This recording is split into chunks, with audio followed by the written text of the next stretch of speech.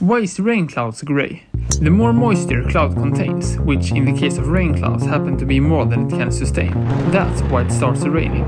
Therefore, less sunlight reaches through to the bottom of the cloud, practically casting a shadow on itself, making it appear grey, while it's still white, but just shadowed. Since above the clouds it's clear skies, all clouds looks white.